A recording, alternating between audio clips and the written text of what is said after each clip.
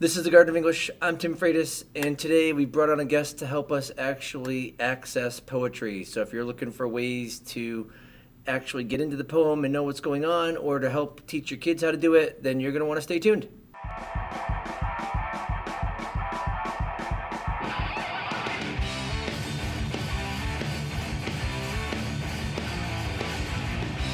All right, we are here, and I have a super special guest here on the Garden of English today as we work on looking at ways to approach poetry with our students. And Gina, I'm so glad that you're here, thankful that you're here. And before we get into poetry and talking about Ozymandias, why don't you tell us about yourself?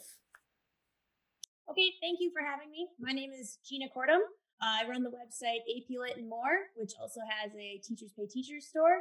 I've been teaching for 15 years. I've been teaching AP Lit for 15 years. I also teach some sophomore English, Shakespeare, Brit Lit journalism, and a slew of other electives. And when I'm not teaching or running all the other things, I'm a mom to 3 young children. So that's pretty much it. Sounds a little bit chaotic. I know a little bit of what that's like as well, right? Yeah. All right. Yeah. So, I really appreciate you coming on. I love your website. I think you've got amazing resources here. And this is your Teacher Pay Teacher store. And today what we're going to do is we're going to talk about ways to help kids access poetry. And before we do, I just want to know, what are the struggles that your kids have in the classroom with accessing poetry? And then I'll talk about mine, and then we'll actually get into ways to do it. Sure. So I see this from down to my sophomores and younger even, and then all the way up through my AP level, this feeling where they give up really easily. I think that it comes from being taught poetry too often like it's a riddle, and it's just one answer that you're supposed to find out. And so they don't feel like they can make a valid interpretation. And I hear them give up or say it's too hard or try to look up an answer. And I would rather hear their interpretations and hear them kind of struggle with it more. And so I'm just trying to help give them a process so that they don't give up and they know kind of what's the next step so they can dig deeper and deeper into a poem. Yeah. And, I think it's really important that, we teach kids not to give up with poetry because it can be so beautiful and so moving. And a lot of times they're just like, it's a poem. I've got nothing. When I teach AP Lang, that's kind of what kids are like with archaic language. They're like, it's archaic language. I've got nothing. Yeah. And it's like, okay, how do we get strategies there? For me, when my kids accessing poetry, a lot of times I struggle with them not jumping straight to the abstract. So my students are like, oh, we want to talk about all these abstractions. And I'm like, no, you got to know what's actually going on, because before we can get to the abstract, we got to get to the concrete first so that we know that our interpretation will actually make sense. Right. Just because the word death is in the poem doesn't mean that the poem's all about death or, something along those lines. So right. Anyway, what we're going to do today is we are going to work with the poem Ozymandias. And I'll read that up first. I'll read that first here. And then what we'll do is I'll let you go through, hey, how do we typically access the poem in your classroom? And then I'll talk about ways that I do it in my classroom. And then you could all note that Gina is going to use a infographic while we go over things. And that is posted for free on her Teachers Pay Teacher site. And I will have my steps posted, linked right down below in the description. And actually, I'll put a link to your Teacher Pay Teacher site for that link in the description as well. Okay, right. So here's our poem. This poem, just so you all know, actually comes from a set of prompts that I've made for Ozymandias. And there are actually 2 versions of it. But we're going to use the more popular one by Percy Shelley. So here we go. It says, I met a traveler from an antique land who said, 2 vast and trunkless legs of stone stand in the desert. Near them, on the sand, half sunk a shattered visage lies, whose frown and wrinkled lip and sneer of cold command tell that its sculptor well those passioned red which yet survive, stamped on these lifeless things, the hand that mocked them and the heart that fed. And on the pedestal these words appear, my name is Ozymandias, King of Kings. Look on my works, ye mighty and despair. Nothing beside remains. Round the decay of the colossal wreck, boundless and bare, the lone and level sands stretch far away. All right, so there's our poem. It's super popular. And how do we access it here in your classroom? So what my students tend to do is they gravitate more towards poetry that's story driven. So if you look to the infographic, I don't know if you're able to pull that up for me, just a tad. So the first thing that I did, I kind of did these in a de-escalating order. But I wrote the first thing, like what's happening. Okay, so my question is just trying to find the plot or the story. This worked really well when there's any kind of a narrative behind the poem. So if I were looking at Ozymandias, I would just say, well, there's a speaker and he met a traveler, and the traveler tells us of Ozymandias. We learn about this ruined statue that is in the middle of nowhere. And then obviously we've talked about this, that when you do a little bit of research on Ozymandias, you learn that that's Ramses II, most likely the pharaoh from the Exodus story. So you have a little bit of an illusion there. And I would say that's the basic plot of the poem.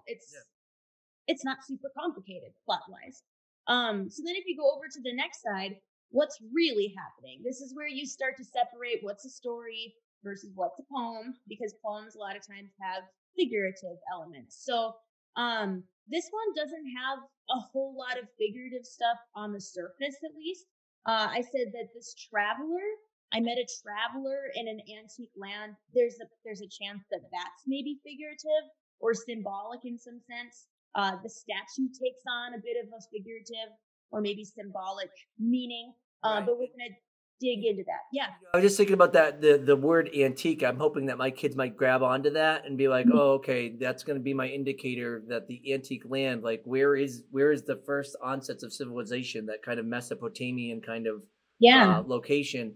And, how does that word antique function? But you're right. I mean, this is a pretty straightforward poem. And that's why it's a good one to actually introduce with, so that kids don't just go crazy with whatever the interpretation might be. Right. And that falls a little bit later. I think I have like word choice or diction, and antique is a really great one to do just a diction study when antique is less accurate. So why choose the word antique? That's an interesting word to talk about. Another thing that those who struggle with poetry, they do seem to usually understand tone and they understand imagery. So I felt like that was a pretty logical next step if we want to start to venture into some poetic elements. So for imagery, it relies mostly on visual imagery. We have a lot of description of how the statue looks. I loved the description of boundless and bare, of all the atmosphere around it being totally empty. And then with tone, there's a lot of words you could use. I always tell my students, you can't say happy or sad. You have to do better than that. So I wrote intriguing, so maybe a little bit suspenseful. Then I thought it seemed really boastful at times. And then it shifts at that end to bleak, like just really bleak and hopeless. And I talk later about a shift too. Yeah. So when you start to notice that there's different tones and that they conflict a little, we're starting to see that there's depth and that there's maybe some complexity that we can talk about. So now we're edging a little bit more into some of these more complicated questions. So the next one I said is, who's talking and why are they talking? And with Ozymandias, this is an interesting question. I don't know if you've given much thought to the speaker, but it's always really intrigued me that I know nothing about the speaker at all. Well, I mean, it's funny though too, because we've got the frame narrative here. Like my kids. So I forgot to mention, one of the problems that my kids actually come up with a lot is the idea that the speaker and the poet are the same. And it's like, whoa, we cannot assume that. We can't even assume that they're the same gender. A lot of the times, So unless we have indicators of that, we just say the speaker, Exactly. And then all of a sudden we've got the speaker who's like, oh, by the way, I met this other speaker, and the other speaker told me this. Right. And yeah, you're right. It's that kind of extra separation. It's kind of, I mean, if I'm going to judge him, I'm like, why? Like, I don't need this secondary speaker. There's really no point. But that's what led me to believe, is this some kind of symbol? What could be the purpose? Because Percy's no idiot. He must have some kind of reason for it. So I said the speaker is very unknown. My traveler seems maybe a little judgy, possibly bitter. I mean, the traveler seems to have a lot of feelings. With the anonymous speaker, I kind of thought that maybe he stays super anonymous. We don't know his name. We don't even know the gender. We don't know anything about him, so that we have this sense of timelessness. So we don't get hung up on the speaker and we care more about the story of this statue. That was the main interpretation that I got of the anonymous speaker. But it was the first thing that kind of caught me and made me go, I really don't know much about this speaker at all. Right. So then the next question is looking for any kind of change. So I always call these shifts, but they could be called something else. A shift could be in tone, in point of view, style, structure, subject, topic, stuff like that. So you have several shifts in speaker, as we already talked about. And then the major tone shift, and I heard you doing it when you were reading it out loud. When you get to Ozymandias, look on my works, you mighty, it's just so proclaiming and boastful and proud. And then another beautiful shift as it just goes right into nothing beside remains. Right. And you got that enjambment right there where it's just like, yep, we quickly move by. Yep, we saw it, and on we move with our lives. Yeah. And it's just like kind of slaps you in the face because you're so built up like, oh, wait. And you realize that maybe we're not praising this guy. Maybe things didn't work out how we thought. So that shift in tone, but also in kind of the speaker with when Ozymandias is proclaiming or you're reading the inscription on the statue, that's starting to build us into the meaning and the theme that I'm going to talk about later. So then going back a little bit to tone, I said, what emotions drive the poem? So the tone, if you want to go back and talk about it, I said inquisitive, maybe judgmental, boastful. A word that I use down here is, does the tone evolve or is it conflicted? If we're going to get down into complication and then complexity, you're always going to be looking for how things change. Yeah. It's not just things that are great don't start as one thing and stay one thing. Right. They're great because they evolve or they're complex and they have more than one thing.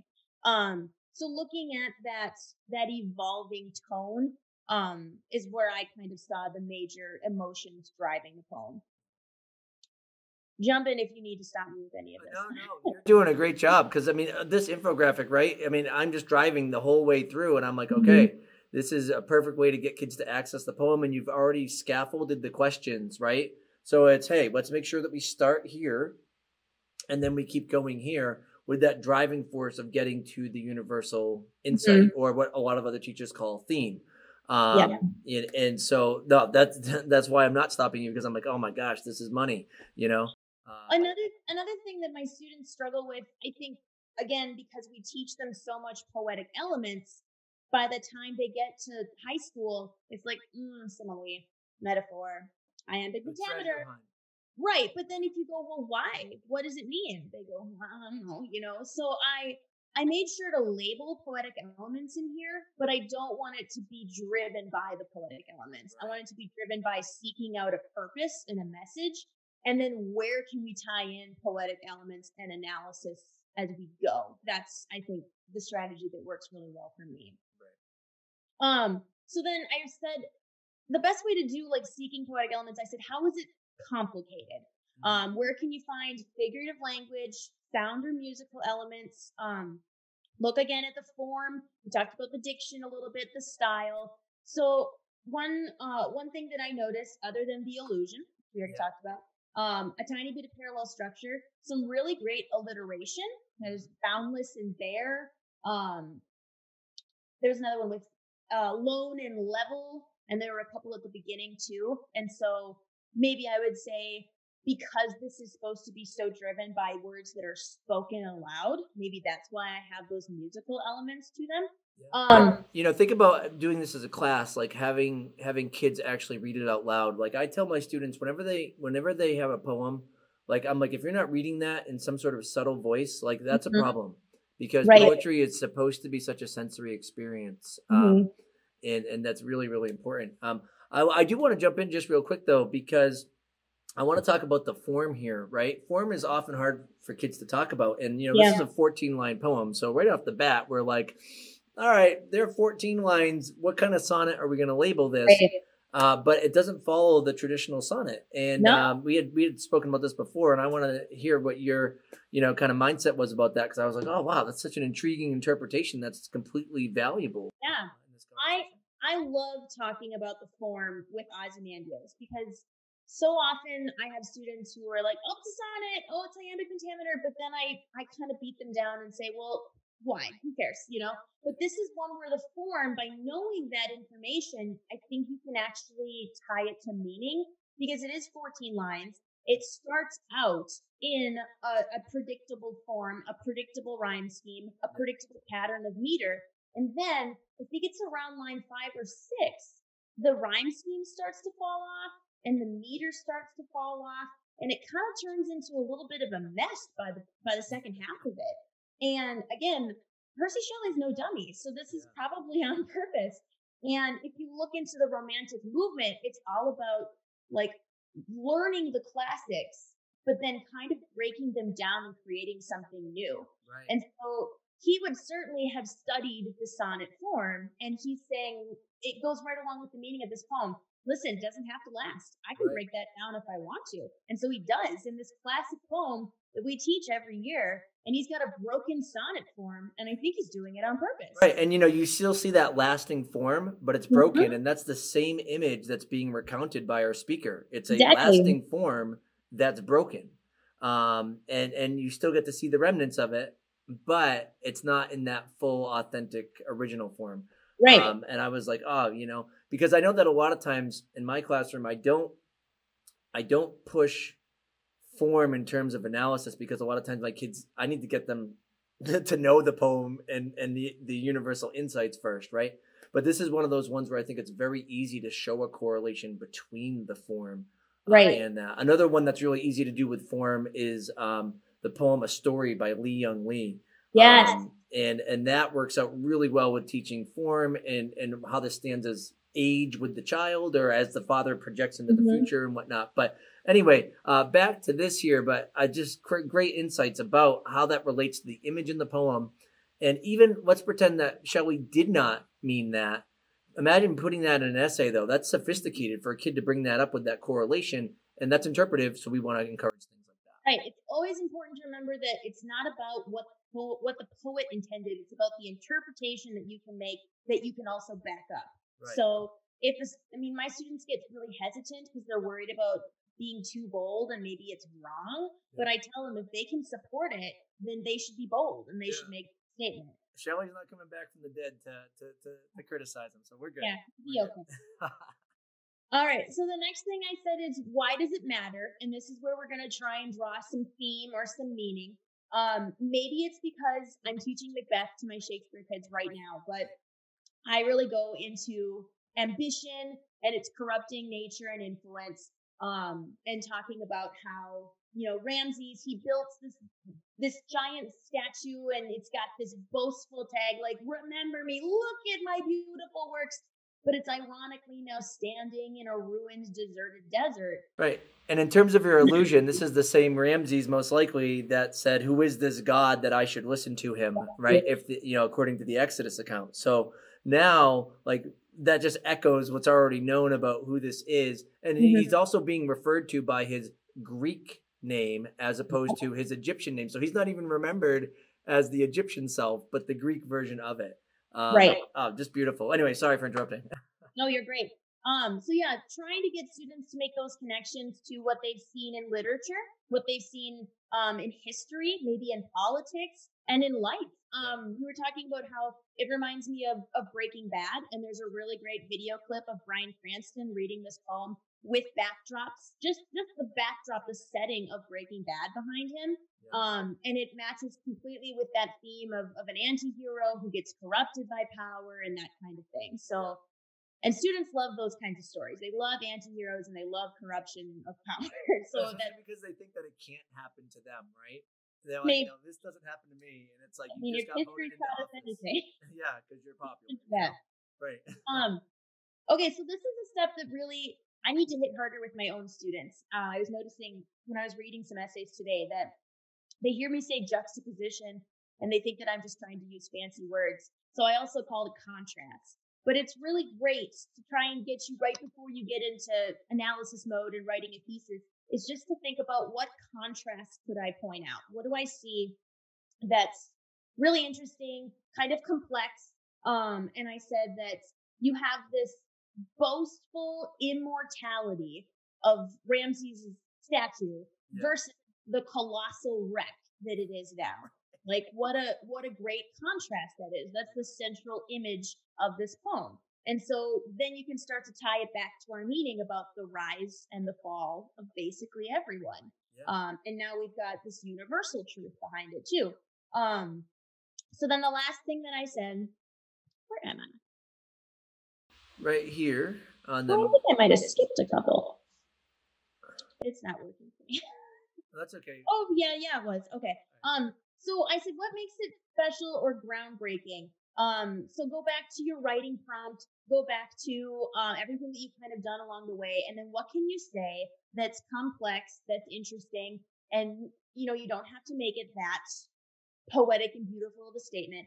But what I said is that history might remember you, but it might not remember you as you want it to. And so then if that's my main claim that I'm going to use to drive my essay, I can fall back on all the things along this infographic that I've taken notes on to help me support that main claim. And I think that would end up being a very strong analysis. I mean, think about even when you were talking about the nameless speaker and then the nameless traveler, right? The person and the interactions obviously remembered, but the name's not even remembered, and so you could totally even just tie that element into that kind of thematic statement there as well. So this right here, once again, is an infographic that we're going to post a link to in the description right down below. It looks absolutely gorgeous, as does everything that typically comes out of AP Lit and more. So, Gina, I really appreciate you making that and allowing this to kind of be here. It's one of those things I'm like, that looks like a good poster for the wall. Let's be real. Because this helps guide those kids all the way through. Yeah. And also what's really nice about it for you, but not for me, is it makes me look bad because I just have my Google Doc here, which goes through my steps. However, I will admit, I'll pull it up right now. I did put it into a Google slide as well, without examples, just as steps here about ways to engage with poetry. Now, interestingly enough, though, I'm going to showcase my screen here. And we'll look at my steps, but, we're going to try to deal with similar problems, but we'll notice that, Gina and I have different approaches to this, but they do overlap, and that's what's going to actually really help us here. All right, so I've got my Google Doc that is linked down below, and the PowerPoint will be there too. Please note the PowerPoint just goes over the same steps with the Google Doc, but it does not have examples. So I do contextualize my problems here with students, and in order for me to get them to access the poem, I have to, once again, get them to actually understand what's going on. And this is a great poem, once again, to get there, because it is on the simpler side in terms of that narrative element there. But I let my kids, and I never let them use run-on sentences except for with poetry for the very first step of what I asked them to do. And that is, for each stanza of a poem that they see, they have to use one long sentence to summarize what's going on in the sentence. And that at least lets me know that they're trying to access the poem on its literal level so that we can then start jumping through the literal to the figurative. Because we do have to get there. But like I said, my problem is the kids just want to jump right in the deep end. And I'm like, whoa. We have to swim into the deep end. So that kind of helps them conceptualize all the abstract thoughts, and then by writing it out in one big free sentence, it's easier to pare it down later and take those steps back. I like that idea. Yeah, and the other cool thing about it too, with that long sentence per stanza, is that it forces them to see the shifts without me actually telling them they're looking for shifts, because they're like, oh, and then this, and then this, and then this. So after they summarize the whole thing, I make them identify the point of view of the speaker. So in this case with Ozymandias, they're going to say it's a first-person point of view. But then I'm going to have some kids that are like, yeah, but it's told by two different speakers. And then I'm going to have another kid that's going to be like, no, it's three. And I'll ask, whoa. Was it one, two, or three? And the argument will typically come with when the speaker reads the platform under the bottom, and they'll say that's the perspective of Ozymandias. So because of that, they're like, that's a third speaker. And now I will get into the idea of frame narrative with them later. I just want them thinking about the point of view so that I know that they realize that they're thinking about it. Like, so because they have these steps, they now know they have to always think about point of view. Because later on, for more advanced analysis, they're going to have to ask the question, what do I know with this point of view? What do I have access to that I wouldn't have if I had a different point of view? Right. Or they have to ask the opposite question. What don't I have access to now that I have this particular point of view? So I'm going to get them there. But once again, this is for me, how do I get them to interact here to then move them there? Next, exactly what you brought up. Let's be real. Good poets give a shift, right? Shift happens, all that kind of stuff. The Garden of English is going to have a poster for that soon enough, just because it's something that kids have to know. But I do always label shift and contrast together because that's what we're talking about. And actually on my PowerPoint, on my shift page, I think I actually put, if I remember correctly, let's see if I have it here. I think I actually, I actually have a shift happens slide, which says, here are things that kids can look at. Here are, things that they can actually look for besides just words, images and whatnot as well. And then what I make them do, though, is that when they find their contrasts or their shifts, I actually make them write them out. And I give them the template. Like for me, a lot of sentence frames really help my kids guide where they're going. And I want them, once again, to access the literal first. So you'll notice that the difference that we have is you always go literal, then the figurative of that literal with a meaning, then you go back to the literal, and then you always tie it. For me, I have to do all the literal first, and then I can move to the figurative. Yeah. And those are just two different ways. That's why we're doing this, right? Two different ways to approach effective poetry teaching in the classroom. And you'll notice that I have one example here, from lines 1 to 2, the speaker shifts from narrating his own interaction with the traveler to exposing what the traveler recounted, right? And so now the kids are like, well, there's a shift here, so it's probably going to be important. And I'm like, good, we'll talk about why a little bit later. I'm glad you noticed it. But we also have a frame for contrasts as well. From lines 4 to 9 to lines 12 through 14, the traveler contrasts the ability of the artist's work's survival over time. The ability of the artist's works to survive over time is what it should say. To survive. Luckily, we can edit this document on the spot. To survive over time with Ozymandias' lack of current kingdom. And so now notice that my universal insight is going to look more at the staying power of art over the kingdom itself. And that's, one of those romantic ideals that we know, that power of art over this tyrannical mindset here. And so that's what I'm having my kids do. Look for those contrast moments, but they also have to tie it to lines. And that's how it'll work there. And the last one is, the next step is to identify the sensual language. This is the imagery that you brought up, right? Notice that I'm not connecting it to meaning yet. And you really focused on this when you talked about the figurative language up front and the idea that we don't have tons of sensual imagery. We have some alliteration, but the image that is the focus is indeed the colossal wreck. And I really want my students to focus on that image of the colossal wreck, but also the image that's ascribed to the head that's broken off. That shows that the artist was able to accurately capture this ruler, because that's the focusing on those physical qualities shows the power of the artist over Ozymandias, because what's actually still lasted, the power, the art itself, which shows that the artist had the skill to do that. And that's the much greater skill than just being able to rule a kingdom when it becomes desolate after. And my students sometimes I see them panicking when they get a poem that's deceptively simple, like Ozymandias, and they feel like they need a slew of poetic elements to talk about.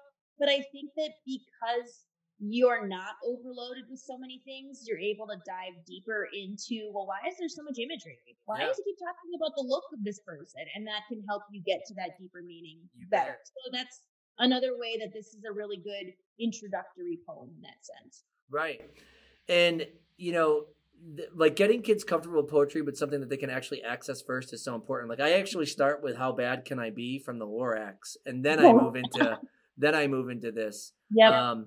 But the next step in what I do is this is where we start bridging to the abstract, and I make them chronologically review the poem, and then list out singular abstractions that relate to each movement of the poem that they found. So I'm like, okay, in single words that are ideas, navigate the poem for me.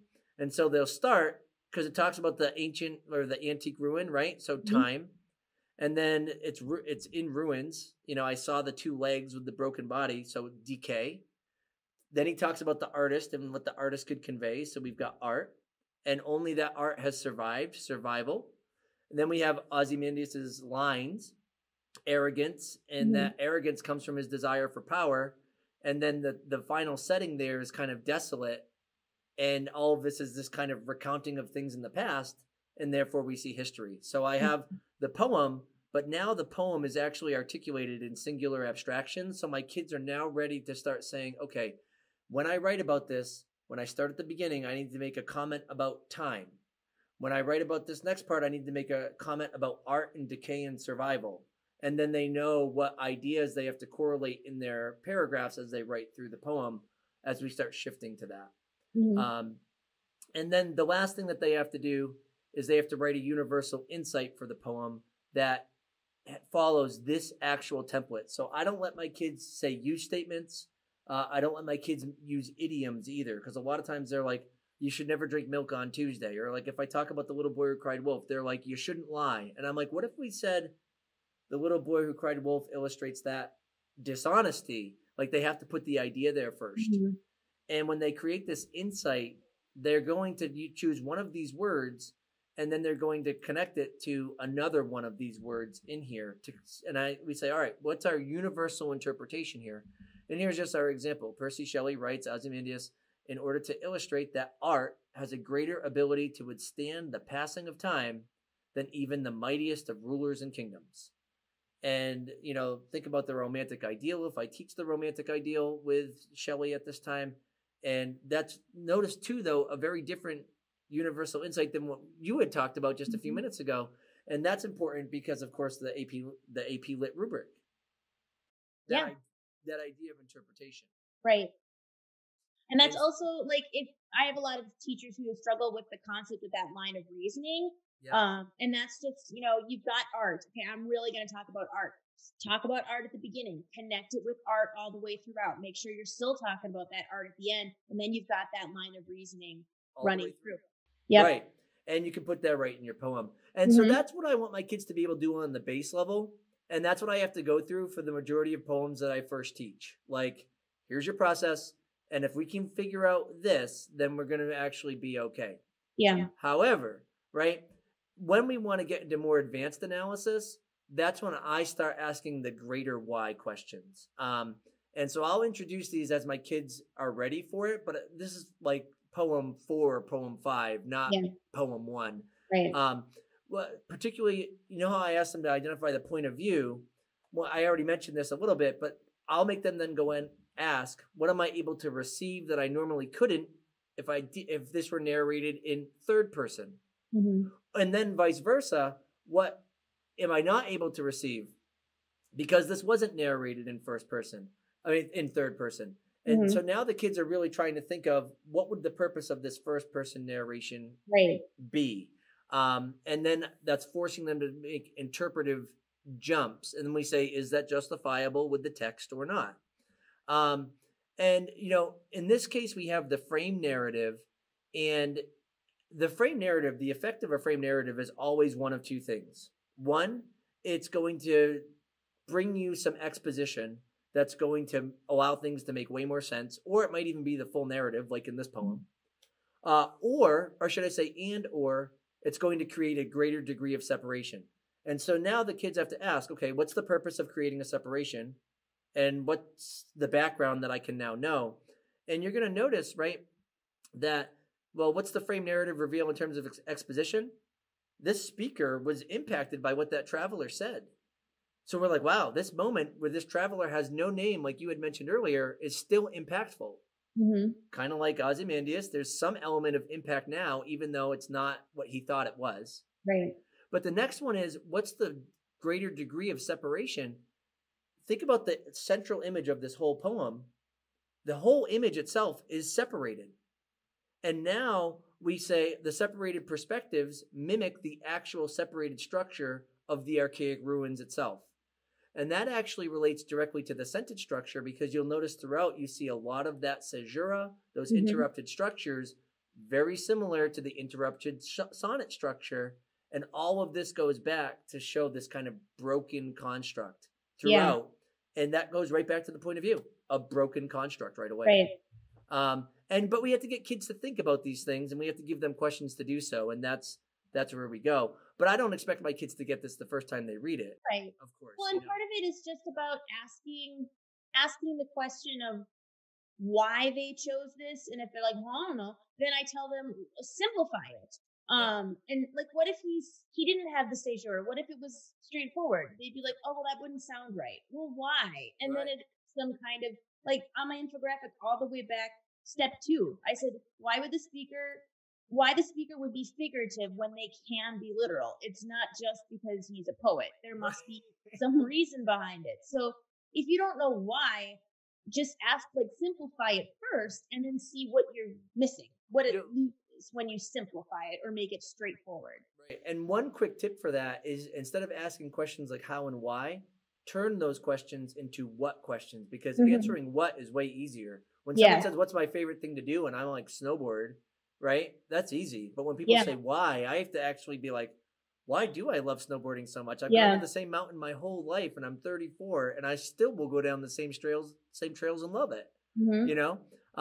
So turning it into a what simplifies, but it can still get them to that why. Like it says, what is the purpose of creating the greater degree of separation? We're really asking, why is there a greater degree? But we're putting it in those what forms. And that's just a quick little, way to help too.